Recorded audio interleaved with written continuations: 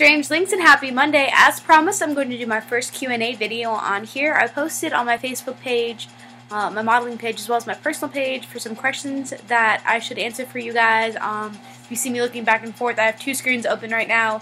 On the left-hand side, I have the questions. Instead of having to print them out and reference them, it was a lot easier to say, you know, who was asking the question and what it was. My camera is super shaky, so let me try to stabilize this real quick for everybody. There we go. Alrighty. Let's try to get going. I'm hopefully going to try to use this as a new backdrop for videos. If not, then we'll change some things up. But I figured I wanted to go showing off my Night Before Christmas themed room. I have a bunch of posters over here that you can't see. I got my Oogie Boogie pillow right here, chilling. And of course, my Jack water bottle. I'm not obsessed, but I am. So if that was a question, your favorite movie, what are you obsessed with? It's Night Before Christmas. Just so you know. It's definitely my favorite movie. I can get this open. I would say favorite, but maybe it's like second favorite.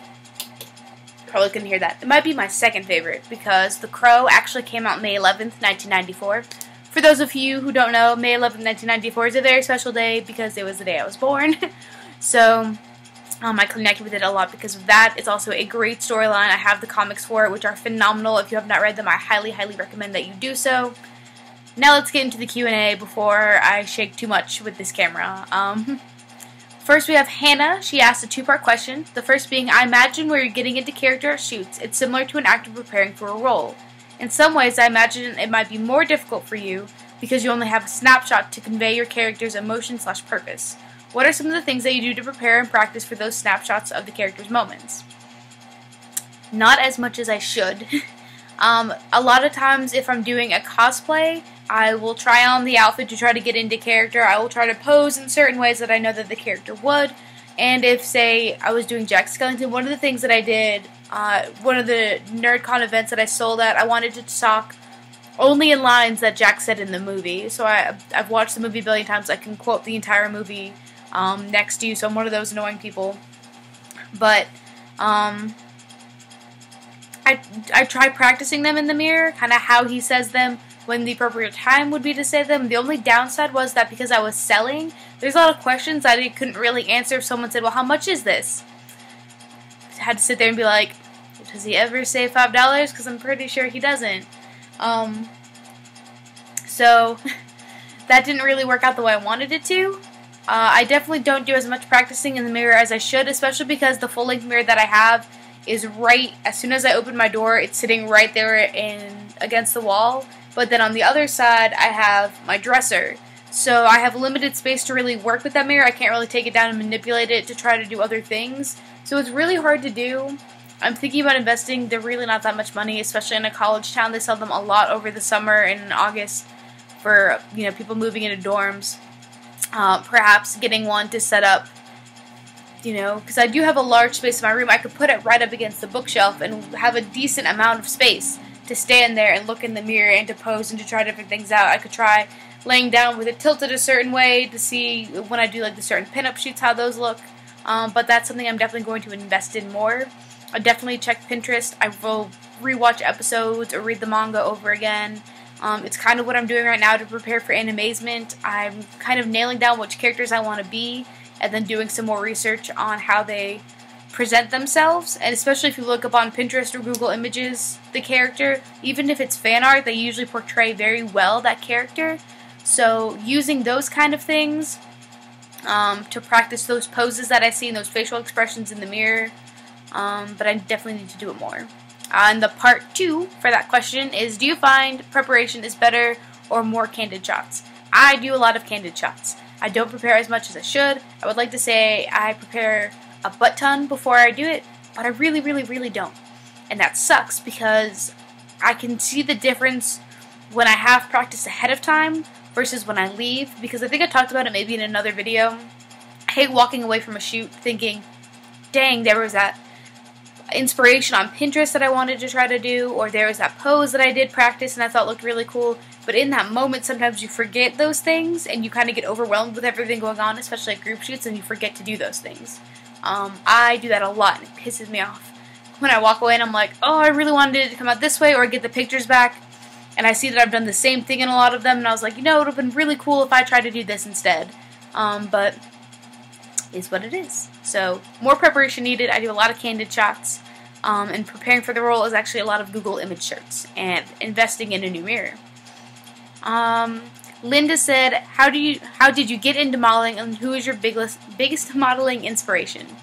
I got into modeling by accident, in all honesty. A friend of mine was supposed to shoot at a group shot that was in Greensboro. I lived about an hour away at the time, and I really wanted to kind of go with him because I thought it would be something that was really fun. I never really liked being in front of the camera. I kind of hated it, in all honesty. I was very nervous. I didn't like the way that my pictures turned out. I always thought I looked too fat in them, etc., etc. So it wasn't really something I wanted to do, but I wanted to go to help him with it, and he invited me to go, and it was a fairy tale themed shoot. So technically that was like my first one that I did, was a fairy tale one with Maria, who put together a group shoot in Greensboro. I decided to be Megara from Hercules because I had the purple prom dress that matched it. I had Suggs from Sugar Coated Chaos make my little emblems that she has kind of on here and on her side belt for the costume. My hair was really long at the time, so I naturally just used that. There was a makeup artist that was there, Victoria, who did my makeup for me. And looking back at those pictures, my face is like super serious because I don't know what to do. I'm just kind of like, and a lot of them like big-eyed, kind of like scrunchy eyebrow together. I have since then tried to do stuff with my eyebrows so they're not as bushy as they were before.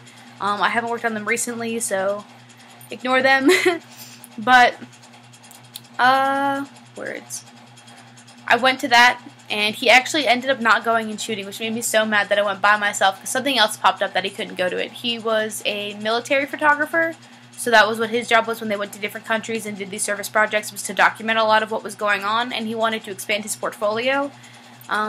So I did that one, and it was really interesting. A lot of the photographers that were there afterwards stayed and gave us a lot of really good tips on things to do next time, how to practice with posing, invited us to some other events that they were doing, and from there I kind of tried to go. It was a once-a-month thing, and I figured I had enough. I could invest in a once-a-month driving an hour over there to do these shoots and come back, especially the one that we did was a steampunk themed, and everyone had so much interest in going to this shoot. Like, so many people wanted to go to it, and then when the time came, there was about 5 photographers, including Chen, he was able to go, and then only like 2 models that showed up. It was me and Will, and that was it. And Will was the makeup artist boyfriend at the time, and it was really funny because I don't even know if he had planned an outfit or he just went to Goodwill and kind of put something together thinking that, because I know he did some modeling stuff, but he wanted to do more of it, and if it wasn't for him deciding to put together that outfit, it would have just been me, which would have been really weird. But that was one of the first things that actually got published in an online magazine, was that shoot. My biggest modeling inspiration, if you've checked some of my other videos, I have a video on here that's unboxing a present I got from the model Nikki Nevermore. She's an alternative cosplay model. She does a lot of like pastel, cutesy alien stuff, as well as some more gothic, dark romance kind of stuff. She does a lot of kind of like rave gear, not like the sexualized rave gear, but like the kind of like latex skirt kind of things. And I actually found her on Vampire Freaks. She was a model for them, and a lot of the clothes that she modeled were the clothes that I was looking to purchase. So I just noticed that she popped up a lot, so I followed her page on Facebook, and she was a super down-to-earth person.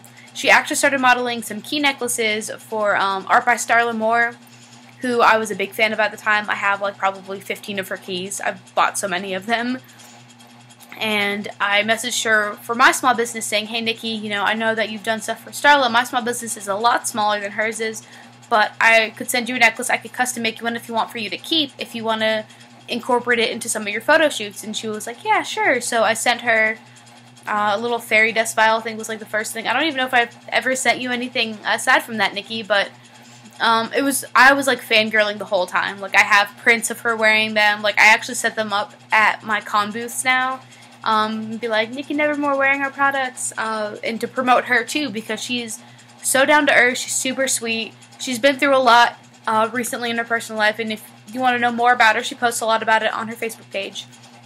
But she was such a sweetheart, and she's probably the biggest modeling inspiration that I have. I would love to do shoots like she does, especially on the more gothic side of things, A lot of the corsets that she wears are beautiful. The big tulle skirts, like, they're just so dramatic and have such a flair to them. And the makeup that she does is, like, on point. And I would love, love, love to learn how to do makeup like that. I used to do it more often than I do now, and I'm hoping to get back into doing my makeup at shoots. But, definitely Nikki. And last but not least, Michael. Michael is someone that I work with, and he's kind of cheeky. He said, who do you think about most during modeling, and why is it me? Well, Michael, I usually think that it is a Friday or Saturday that I have a shoot, which is the day that you work carside to go, and I am missing out on the opportunity to talk to you and to bask in your presence. But I actually don't know what I think about during shoots. Some of the better photographers that I've worked with will say something, like a certain emotion they want me to convey. Think of this kind of person, this kind of thing that happened to you. And if I really am able to get into that moment and remember that event or that person, I can portray that emotion better. So it kind of depends on what the theme of it is, more so than anything else. But I guess I think about the people that are there a lot, especially my friend Ashley. She is a phenomenal model. She's done so much with it. I really wanted to see her do a lot more in the future. But I think about her and what she's doing and how she would pose and her makeup because she does such great work. And she's usually there at a group shoot somewhere, rocking it in the corner, and we're just like, where's Ashley? Oh, she's been with Shabaka for about an hour now, probably getting some kick-ass shoot shots. If anybody's wondering, I did my cos test of Roxanne, which is also posted on here. Check out my cosplay.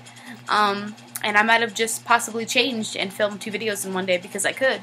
And my hair, I don't know why, it looks super red. I don't know if it's because of the Deadpool shirt it's being contrasted to or what. It's not red.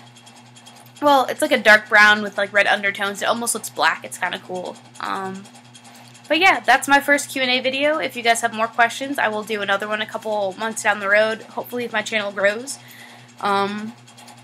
Yeah, check out my cos test. I will have more cosplay tests in the future. I will add more to my thrifty diaries as time goes on and to show you some of the really cool things I've actually bought at thrift stores and how much I paid for them. And I hope to see you guys soon, so have a great day.